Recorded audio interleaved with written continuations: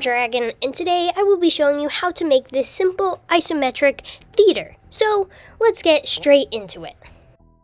So first, while you have this cube, scale it by 10 meters both in the y-axis and in the x-axis, and then on the z-axis scale it by 0.2 meters, and now you have a flat looking plane.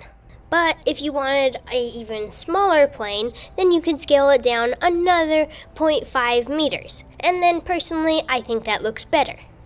Now we can go into edit mode on this plane and select the face select and select two of these faces on the sides of the plane. Then we can hit P, and when we hit P, this will separate it into a different object. And then when we go into edit mode on that newly created object that we had, we can select another face and extrude it 0.5 meters. Then we can do the same thing to the other face. We can then select one of the corner faces and extrude it 0.5 meters. And then going Shift-Z and selecting all the vertexes in that little corner. And then you can hit M and hit by distance, which will remove the vertexes that were overlapping. We can then select all the top faces and extrude it 15 meters. Now you can go into object mode and then add a cube. When you add this cube, just make sure that you scale it along the Y and X axis so that the X axis is longer than the Y axis. Other than that, it doesn't really matter how much you get it because they will be customized stairs depending on how you do it. Then you can move the cube along the side of the plane and then scale it down to 0.4 meters. So now you can move it up 0.4 meters along the z-axis and move it along the y-axis a little bit so that you can create some stairs. Now you can go into edit mode, select the face, and extrude it about the length of your rectangle. Now just keep doing this until you get to the end of your plane, and you can speed this up by going Shift-R. Shift-R is just going to duplicate the step that you just barely did. So a very handy shortcut. When you get to the end, you can hit A to select your entire object, and then go hit 7 for top view, and then you can move it along the y-axis a little bit until it's no longer hanging off the edge of your plane. And now we can select the second face along this rectangle. Then we can hold Control and select the very end and then extrude it 0.4 meters because this is how tall we had made this in the first place. So now we have our first stair. And now we just repeat this process by selecting one in and then extruding 0.4 meters. And unfortunately, the Shift-R feature won't really work for this one because it's not the exact same action. But now I'll speed this up and I'll show you what it should look like at the end. Here is what it looks like. The reason that I'm not extruding the last three is because typically in a real life theater there is a little bit of room for the chairs. Now what I'm doing is selecting 3 faces at a time, leaving 3 faces as a gap as well. The reason I'm doing this is because you need some room for the chairs to sit on and then for a little walkway for people to walk by. So that is why in a real theater you typically have a stair that leads onto the pathway. So that is exactly what I'm doing here. So that was basically my outline, and then I select all the faces inside that outline. The only faces that I don't select are the ones that you could see those 3 faces as a gap.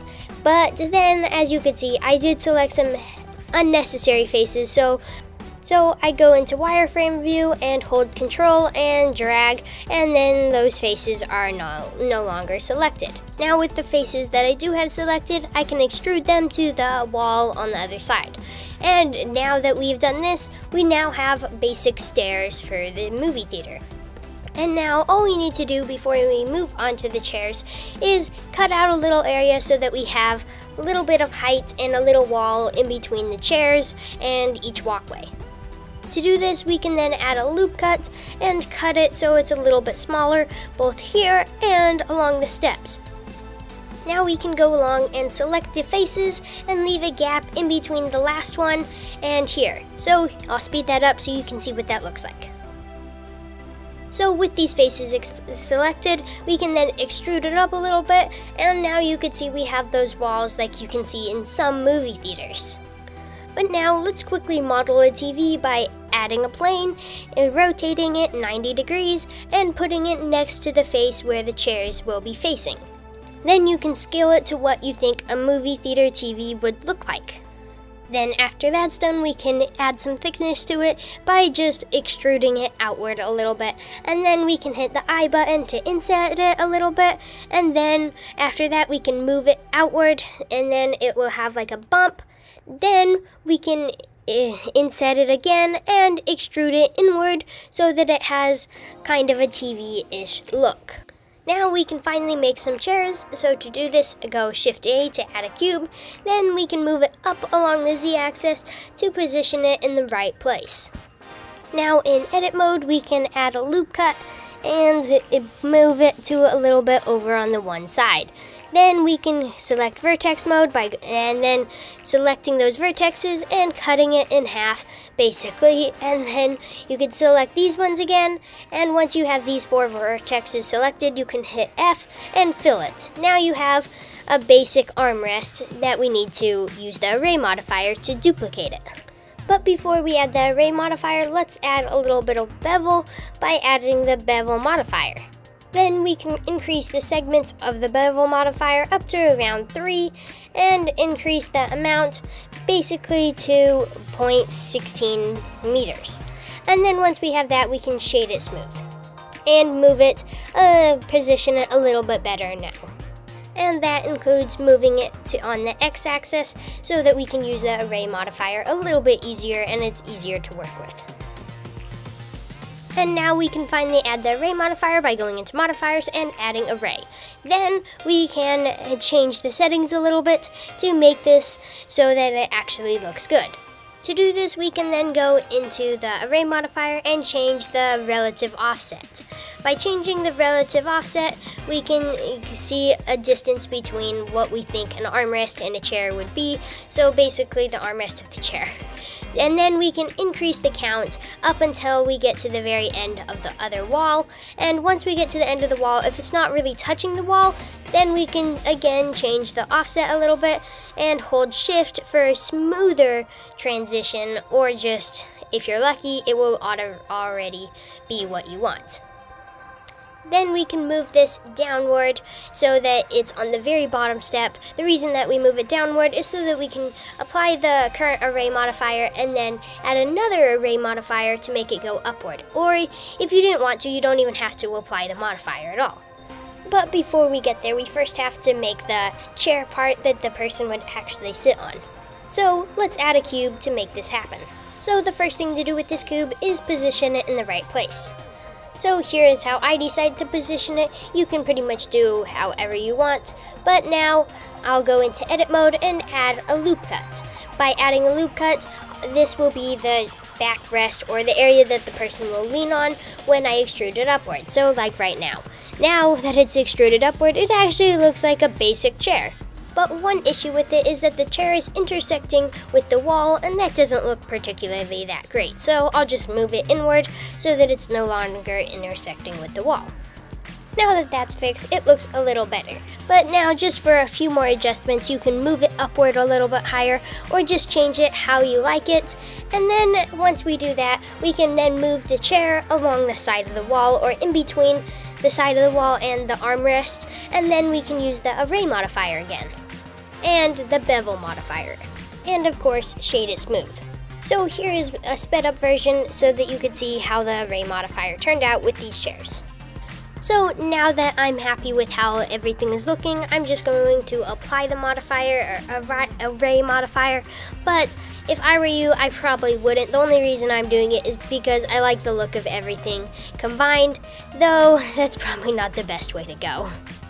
So now that that is done, I can add another array modifier and make it go upward. So changing the relative offset, instead of going on the x-axis, changing that to 0, and changing the y-axis and the z-axis. The reason I'm doing this is so that I can put the chairs in each floor, simpler than duplicating it over and over. So that is why I am using the array modifier. So here's a sped up of both the armrest and the chair being put into place. So now that we have those chairs and they're looking good, we have one final piece of modeling, which is a simple lamp to put on the side, which you typically see in movie theaters on the side of the walls, which I think is definitely a touch that I think would be worth adding, because then we can add in the materials an emission shader, which will make it light up a little bit, which looks pretty cool. So let's add it by going Shift A, add a cube, and then let's move it up so that we can see it, or you can hit / if you want to block it into isolated view, but I'm not going to do that. I'm just going to move it upward so I can see it better, and position it where I'm going to want this little lamp. So to model this lamp, all I'm going to do is add a couple loop cuts to it, and then extrude it, both the bottom and the top, and then just push it into the wall a little bit so that you can't see the intersecting bit as much. So now, because I want 3 of these, I'm going to use the array modifier and do exactly the same thing I did for the chairs, which was change the relative offset on the Z and Y axis. Now the modeling for this theater is all done. We just need to texture it and add a camera so that we can actually render it. So let's do the camera first. Now that we have the camera, let's clear the rotation by going into the sidebar property and selecting 0. Now the camera should be facing downward. Now let's add the location and the rotation, the correct ones.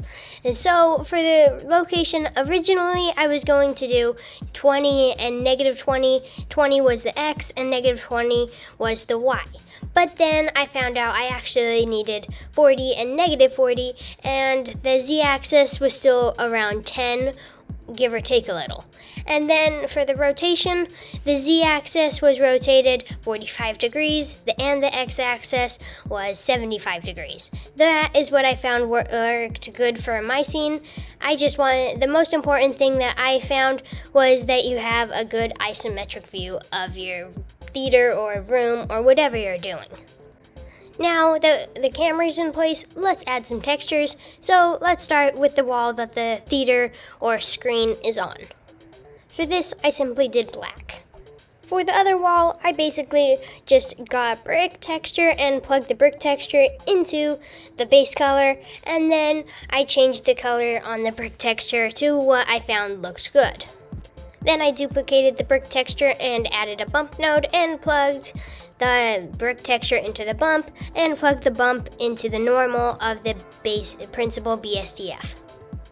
Now to the movie. So for this one, I added a basic black texture for the rim and made it a little bit less rough so it was a little bit more shiny. And then for the movie part, I just went in and took away the principal BSDF and replaced it with an emission shader and plugged that into the main one, the output node, and then also put an image texture. The image texture is just the image that I found of spring. You've probably seen it, seems how you're doing Blender, but that's what I decided to put on it. And then I also added a texture coordinate node and a mapping node. The reason I did this is because then you can scale it, move it around a little bit, and it makes it a little bit nicer to control your image.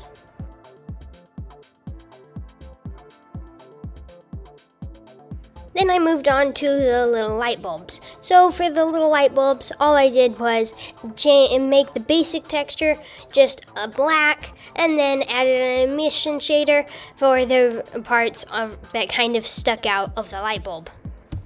I also increased the strength of the emission shader and changed the color of the emission shader. And now moving on to the chairs, the stairs, and the little armrests.